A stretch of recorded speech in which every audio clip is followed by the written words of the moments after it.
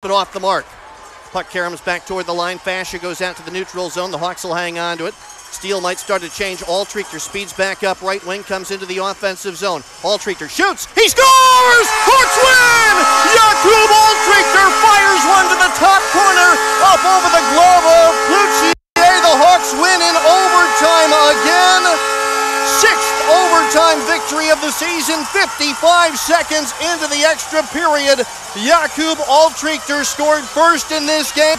He scores last. Hawks win 5-4 against the Chicago Steel. Altrichter firing one off the crossbar, down and in to give the Blackhawks the victory on his 7th goal of the season, assisted by Nick Fascia. And Waterloo takes the victory. Hawks never trailed in this one, but needed overtime to get the victory.